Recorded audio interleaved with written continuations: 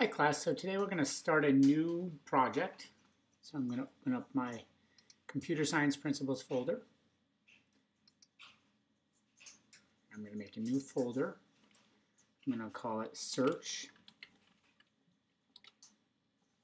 I didn't put that in my Computer Science Principles folder, so just move it. And whenever I do that, I always seem to lose it. Let's do another new, not a new file. Let's see if I can get this right. Call it Search. And today we're going to be setting up the search algorithms, which are going to be a linear search and a binary search. So we need to make our web page.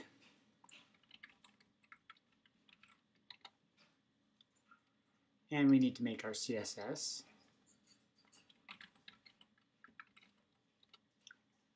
And we need to make our JavaScript.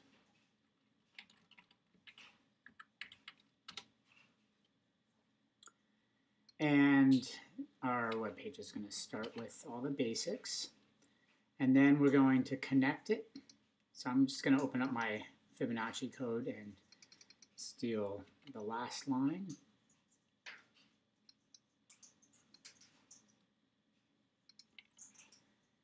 And I'm going to steal the CSS.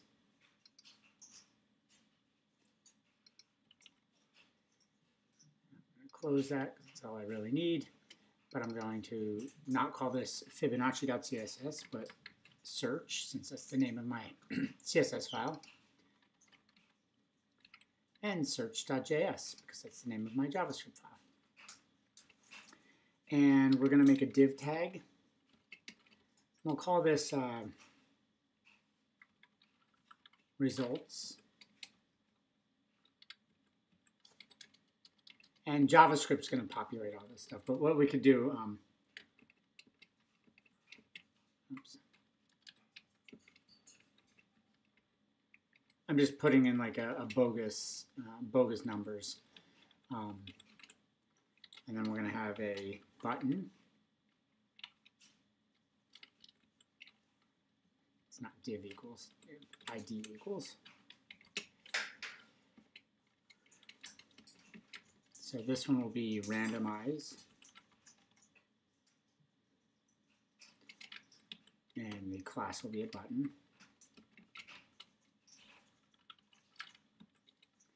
And on click will be something. I'm just going to put the word randomize.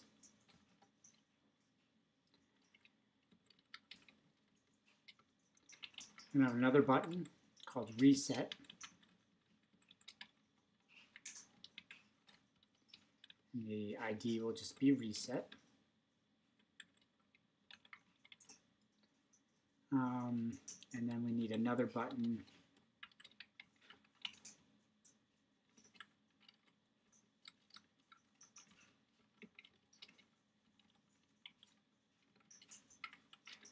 next linear.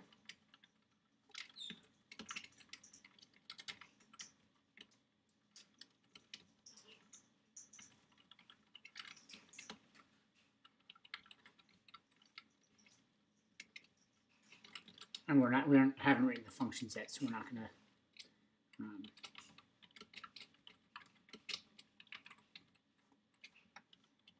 to. And another one for binary.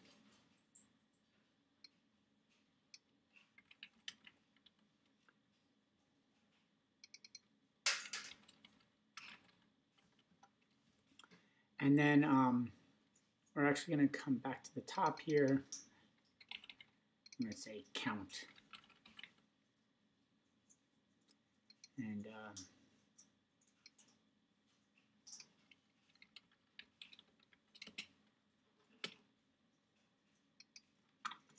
that's going to keep track of our how many times we have to check until we get the correct the search results.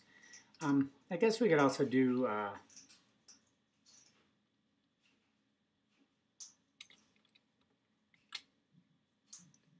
we want an input. So Fibonacci has an input line right here. I'm going to steal that.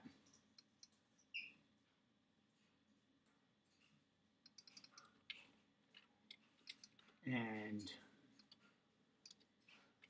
the type is number. The ID is going to be list length. The name will be list length. Class will be input box. The value can start as 10, 1, 2, 3, 4, 5, 6. We'll programmatically fix that. And on input, update display. And let's see what we got here. Perfect. Looks beautiful. So we've got 1, 2, 3, 4 buttons. We've got a input box, and we've got a count, and we've got a list of numbers. So in our CSS, we can say body, background color, make it tan, make sure that this works out. It's tan, and I'm just going to go through and make everything a little bit nicer. I'd like our buttons. Do the buttons next.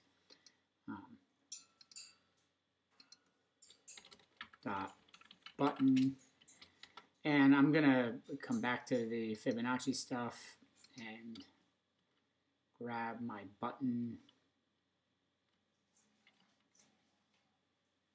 There are no buttons in the Fibonacci text, so in the calculator, let's see what the calculator button had. So if you notice, I'm just going through and I'm grabbing stuff that that exists from old code. This is perfectly okay to do. I might not want my button to look like a calculator button, so I'll mess with it. First, I will close these because I don't need them anymore. Hit refresh, and I've got randomize, reset, next, but it doesn't look like a button. So let me go back to that calculator button.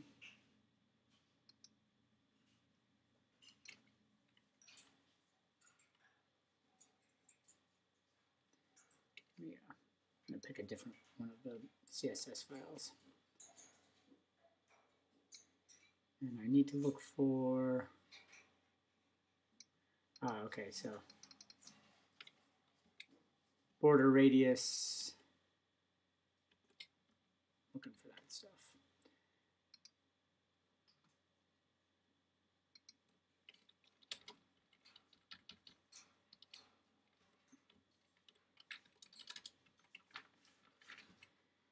And I'm going to spend a minute just making my button look like a button, which it doesn't yet, but it will soon. And those are horrible looking buttons, but they at least look like something now. So I can close these out and then just fine tune them. So my border width is way, way, way too thick. Where did I do this? Border radius, border width. Let's make it 2 pixels and make this 3 pixels. And I actually have 2 border radius, which doesn't make sense.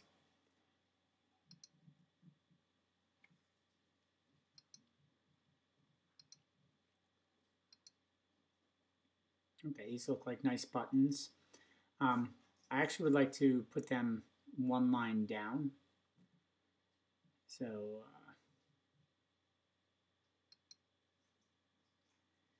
let's see, this input type, I'm going to put a line break. Actually, put an HR break. See what it looks like. There, so now we've got the controls on the bottom. They're not highlighting when I hover over them. I could go take the code some more, but I think I can just as quickly type the hover. And I want to transition duration 0.5 seconds, so we have a smooth transition. And transform,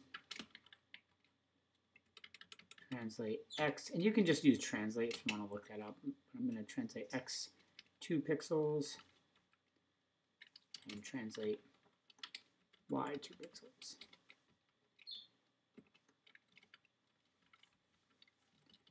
And then on active,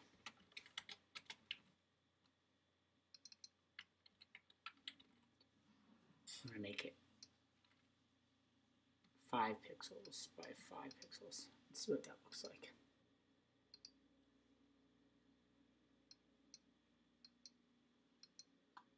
So it's not doing anything, so.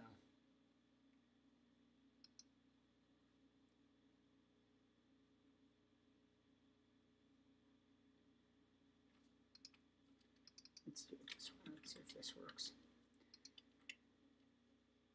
Button hover. Nope, it's not happy with that. So I'm going to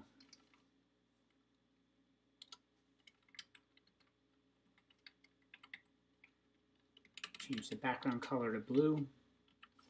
This is temporary. I just want to see if anything's happening here.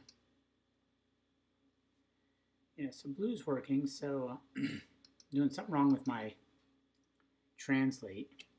I'm going to go back to the calculator because I know the calculator did have translate. There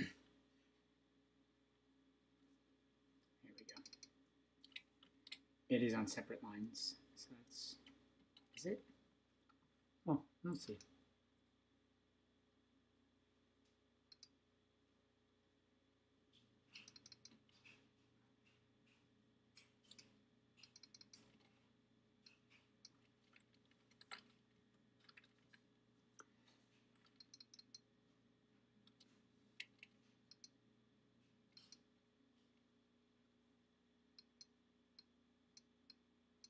I don't like how that feels. Trying something different. So what I would like to do is make it a darker tan.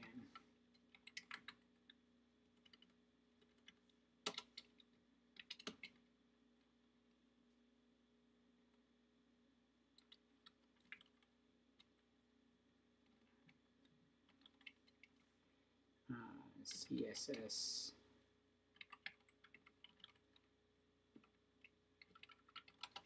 dark tan color.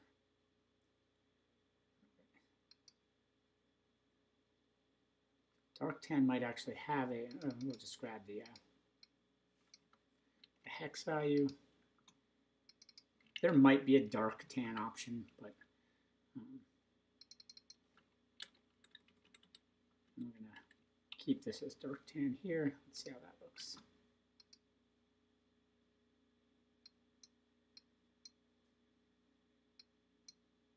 And then the text has to change color as well.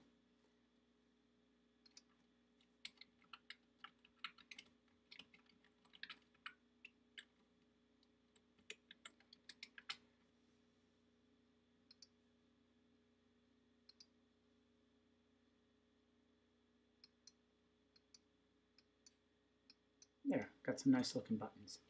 Thank you. That's the setup of our, no, actually, nope, that's not the setup. This still looks lousy. Let me get some new fonts in here.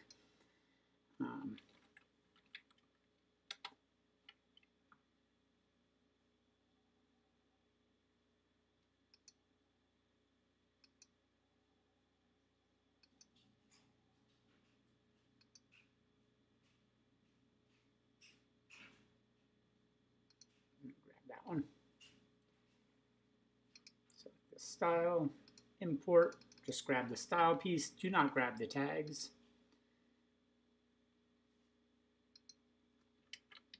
Because we are in a CSS page.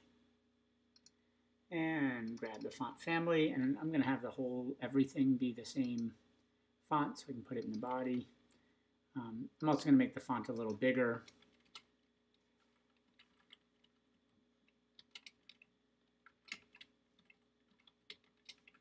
So it's 50% bigger than the default font. There, I like that a little better. Okay. No, input box. Almost missed the input box. Never ends. So what's the input box called? The class is input box.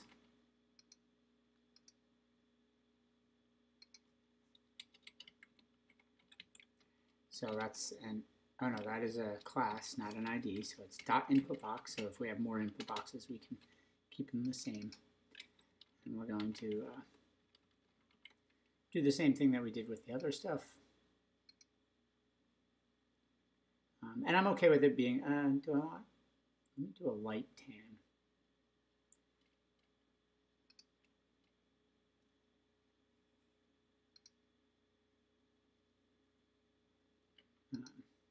CSS light tan.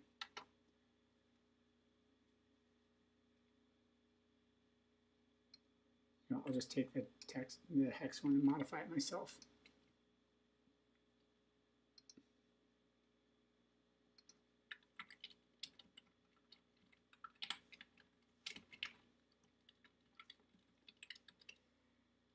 So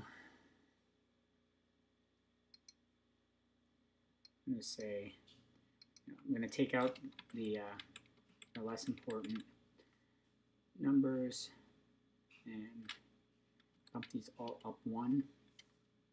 D goes to C, D goes to E. It should be a little bit of a lighter version.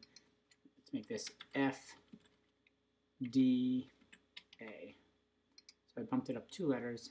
Yeah, that's a lighter tan. Oops. Not color, background color.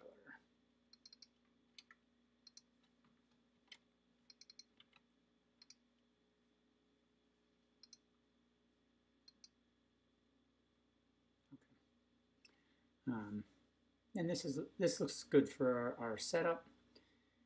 Why is no? Font has to be 100% of this 150%. And once you put the font size in, then it there. Okay, this looks good to me now. I'm happy enough with it. Enjoy setting up your linear and binary search web application. Thanks a lot. I'll see you in the next lesson.